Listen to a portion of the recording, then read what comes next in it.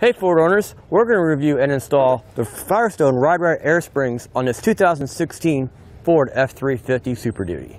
Now we'll start off by taking some measurements on our truck. We're going to take a measurement of original ride height from the edge of the fender here down to the ground. And then, once we get that, we'll put some weight in the back. Right now we are about 42 inches in height. Let's take a measurement at the front of a truck. Now it's going to be a little bit different, and it's actually kind of backwards. It's almost like 43 inches. So the back of our truck's already sagging down a little bit. Let's go ahead and put our weight into the back of the truck and see how much of a dent we can put into it. We'll see how much it sags down. I got this water tank here. It's about 3/4 of the way full. So I'm going to put it in there, and let's get our second measurement. With our suspension loaded up with the weight in the back, we're down about 1.5 inches here. Now at the front here is check our measurement again, and it looks like we're up about 1/2 inch. So the front of a truck went up, which takes the load off the axle, which is not good for steering. Now with the weight pushing down on the suspension here, that takes the weight off the front of a truck again, so it affects steering and doesn't handle as well as it could. And also at nighttime you probably don't think about it, but also if your front's pointing up in the air, so are your headlights, so it's not pointing straight ahead where you need them. Before we get to our install, let's go ahead and drive over our bumps course and see how the truck handles it right now. Now granted, we're in a 1-ton truck, so it's going to take a lot of load already built stock. But I'm going through the bumps, and of course I can feel them. It's not too bad. So we'll get to our wide part of the parking lot, and we'll do a slalom like this to see how it handles. Let's give her some gas and try it out. Okay, we got everything installed. We got our load back in the truck. We put 40 psi of air in the airbags. Let's see how we did. Measuring from the fender well to the ground once again. Original measurement was 42. And it looks like we gained 1 inch. Our front stayed just about the same. But I think if we add just a few more psi in the back there, we could probably have the truck riding even. With more support in the back here, this will restore handling we lost when we had all the weight in the back of a truck. Let's go ahead and go for a test ride now. Let's do our test course again with the bumps.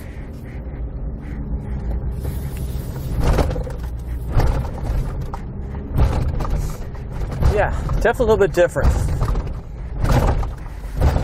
You definitely feel the bumps and everything, but everything is more controlled. And I think going through the bumps themselves were a little bit more smoother. Let's go ahead and take them to the bigger part of our parking lot, and we'll go ahead and do the slalom thing and see how it handles. Oh yeah, big difference. Definitely more predictable. In fact, I'm going a little bit faster than I probably did the first time.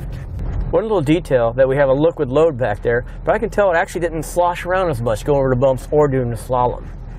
This is what the Ride-Rite airbags look like installed on our Ford F-350. You have this, obviously the bag right here. You got brackets that connect to the axle here and also to the spring pack. And then it goes up to the top here where the bracket is specially designed to attach to the frame. Now our air springs are a double convoluted design. You can see a 1 and 2 right here. This helps with strength and durability and how it wears down. Also, you can't see it, but what's known about the Firestone products is that this ring right here where the airbag is connected to, they're stamped into place, and they are strong enough to pick the truck up by the frame to let the axle hang down if you ever need to do that. Now, a couple of neat things about this, that the brackets are all designed for a frame of a truck. No drilling required. Patience is required on a few of the fasteners, but other than that, it's pretty straightforward, and you need a couple of things to help lift the body off the truck and allow the suspension to move a little bit. But that's it. To start our install, we need to remove the spare tires. We're definitely going to spend a lot of time underneath the vehicle. Also, you want a way to push the vehicle frame up off the suspension to give you some more working room too. For us, I'm going to use a pole jack if I lift here. For you doing it at home, probably use jacks and some jack stands to help hold everything up and out of the way. Now we need to make room for our airbag. What we got to do is take off this jounce stop right here. There's a nut on top and there's a bolt that goes through there. These are notorious for being really tight and really rusty. So you want to spray them down with some spray lubricant and then go ahead and take some time and back the nut off slowly when it comes off. Also, you may want to grip this with some giant pair of pliers because when it gets so loose, it'll want to spin around on its own. Now, 15mm ratcheting wrench is what I'm using here, and it seems to work pretty good.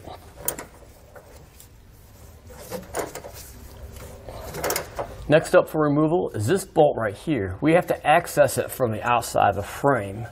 And also this, if your vehicle has an aftermarket hitch on there, you may have to take off that the side plate on your hitch here to get access to the bolt, take it out. And then when you're all done, put your hitch plate back into place.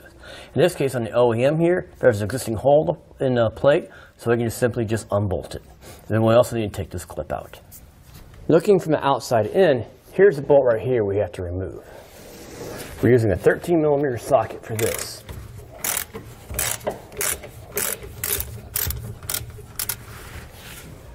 Using a small pry bar here, kind of help work it out of the way. With that out of the way, we can start putting parts on. This is our upper bracket that will get bolted to the frame. It'll sit right here. So we're going to take the 3/8 by 1.5 inch long bolt, like this. We're going to run it straight through the bracket and into that hole that we cleared out.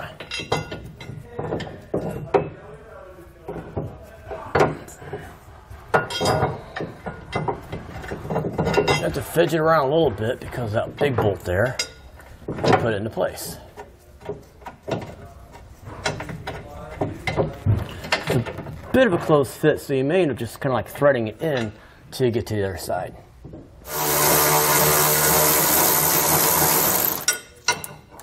Okay, we'll just install this flat washer.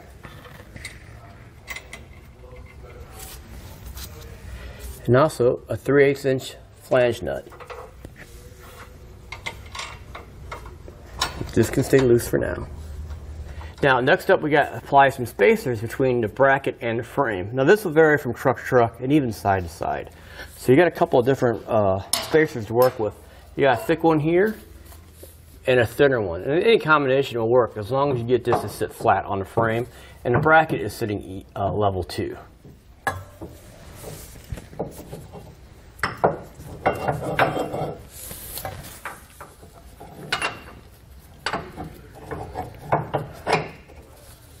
You don't have to fidget around with this to make sure it fits correctly. And that's why we leave everything loose to run it together. Once you find the right fit, you want to take this bolt and go ahead and run it up through the bracket and also through the blocks. And it also will end up going through the frame. You see our bolt next to our wire harness? We'll probably end up tying that out of the way so it doesn't ride on the bolt. But for now, we'll go ahead and add a flat washer, which is a rather large one, and then another one of those flange nuts. With all our hardware in place, we'll go ahead and snug it down, make sure it stays nice and level, and then we'll go ahead and torque it down as specified in the instructions. To tighten this down, I'll be using a 7/32 hex key and a 14mm ratchet wrench.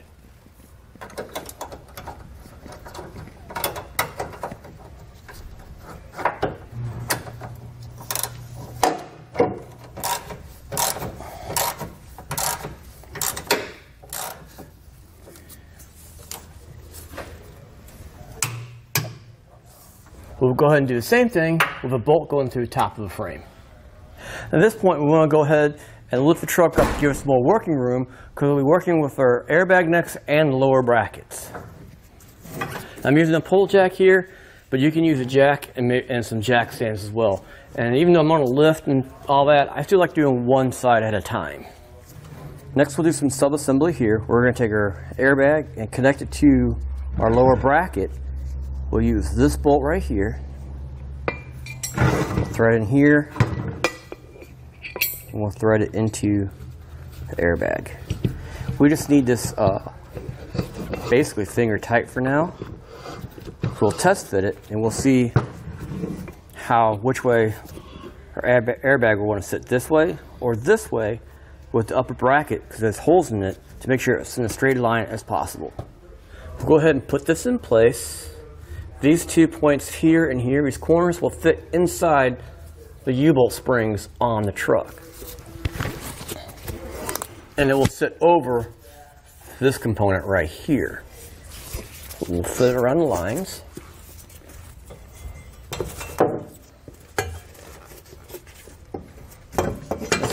This is where it helps to have that truck lifted up. You're only in working room.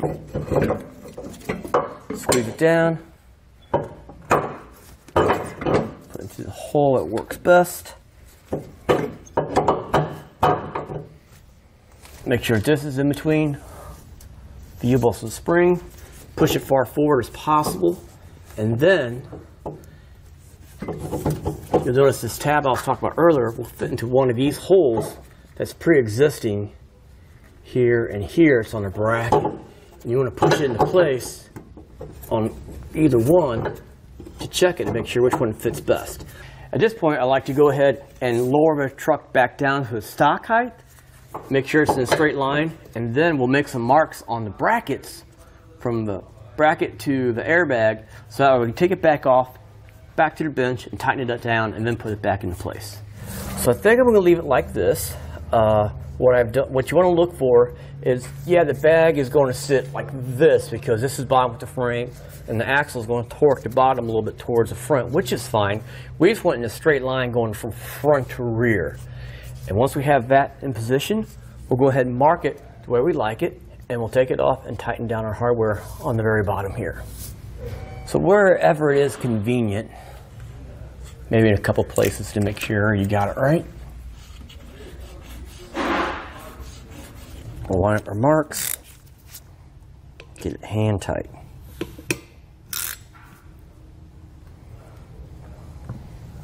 Double check our alignment.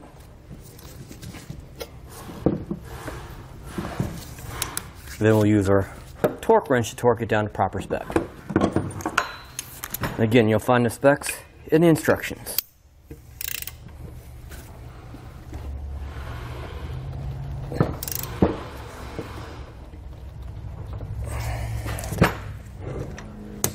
There. We'll take a moment to put our hose connection in place. We'll go ahead and tighten it down. We want to make sure that we run up about halfway through the sealant right here. A 9/16 wrench should work fine in this application here.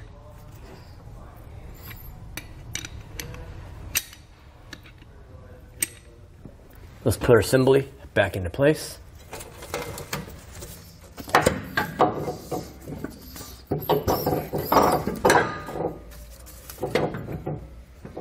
Let's make our connection to the top bracket. It'll use this washer, this large nut. That'll thread on. Again, finger tight. Make sure it goes into the slot there.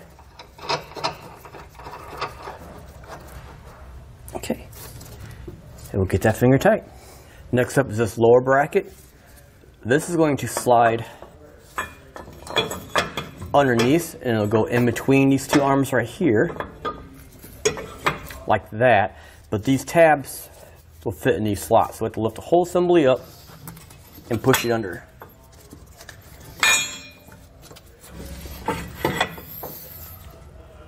We'll put this clamp, so I'll go around the U-bolts here. And we'll use the top hole, run through both sides.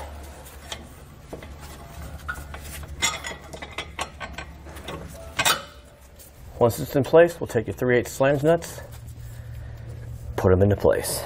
Again, we're just going to leave these as loose as possible. We just want it to guide everything together. Next step is going to require some patience, and hopefully if you can find somebody to do this with some small hands, but install this 3/8 bolt from the inside out. These guys on the outside here are pretty easy to do. This one that's in here is going to require a lot of patience. Again, leave everything loose so you can move it around what you need so you can get the hardware in place. So let's get everything in place. We'll go ahead and install our 3/8 flange nuts.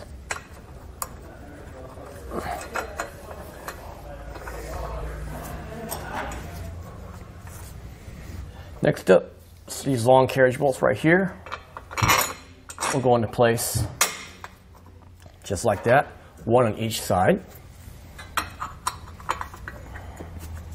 And our axle clamp will go into place.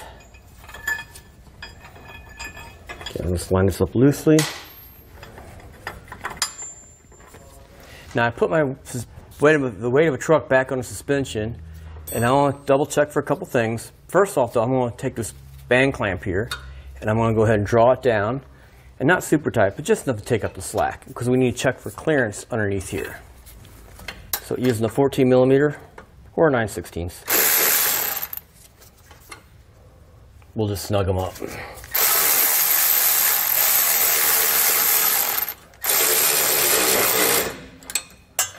You just want to do it evenly on both sides. Now I'm going to snug this down to make sure it sits flat against the U-bolts here, but not torqued down or anything like that, just enough to touch and hold it up. And we want to look for clearance between this component and the bottom here. We want it as close as possible, but without touching. We'll snug down these bolts here, again, just till they touch.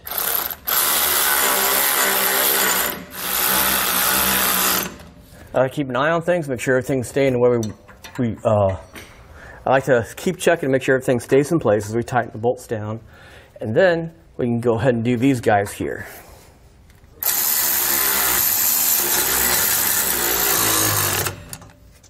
With everything hand tightened at this point, we can go ahead and torque down all the bolts as specified in the instructions.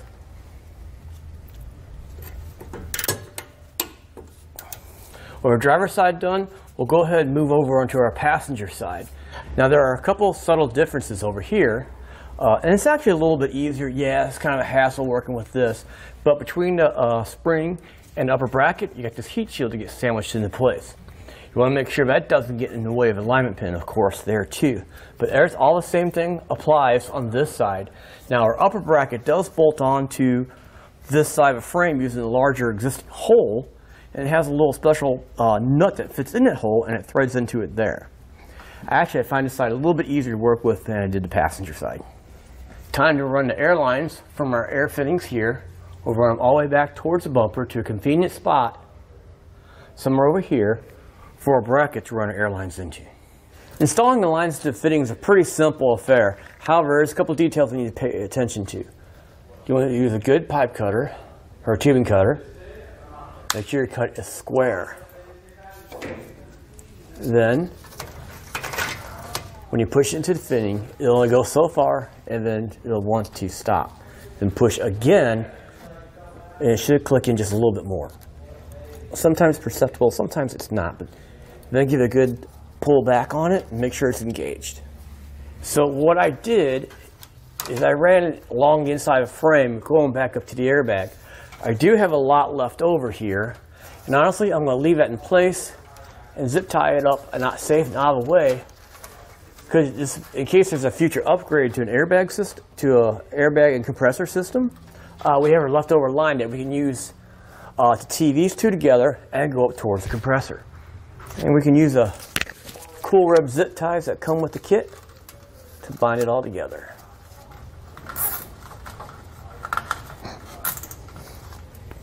Let's go ahead and add air to them and do an air leak test.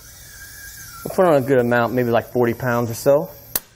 Okay, we'll also check all our connections using some soapy water and look for bubbles. Hopefully we won't find any.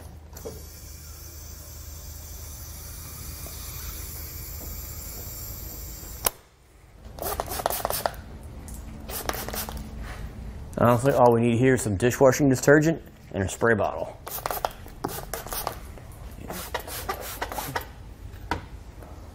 For a second, and then you can see those little tiny bubbles coming out to the side there. That means we have to take the line out and just clean it and reinstall it, and that should fix the problem.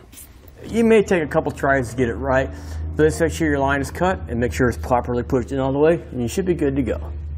That'll do it for a Firestone Ride-Rite air helpless springs on this 2016 Ford F-350.